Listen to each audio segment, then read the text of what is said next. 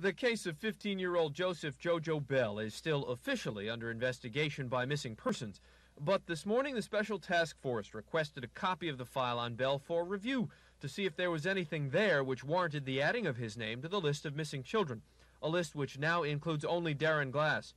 The disappearance of JoJo Bell has so far frustrated police, but it has haunted his mother.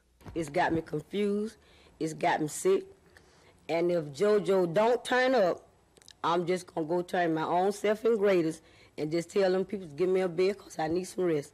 I ain't been asleep since JoJo been gone. Yet you still feel that he's all right. I still feel he's all right. I won't let it touch me that he did. JoJo's disappearance has put his mother through hell, but she has been there before. She killed her husband and spent 3 years in prison. Now at age 40, she must raise 7 children, the oldest of which is 24.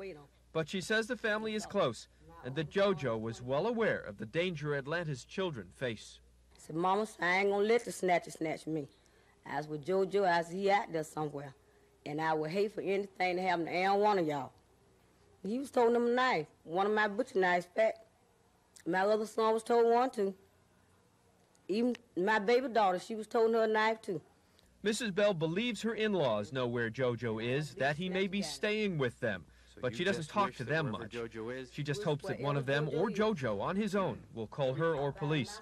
In the meantime, she has put herself and her son in God's hands, and she will wait.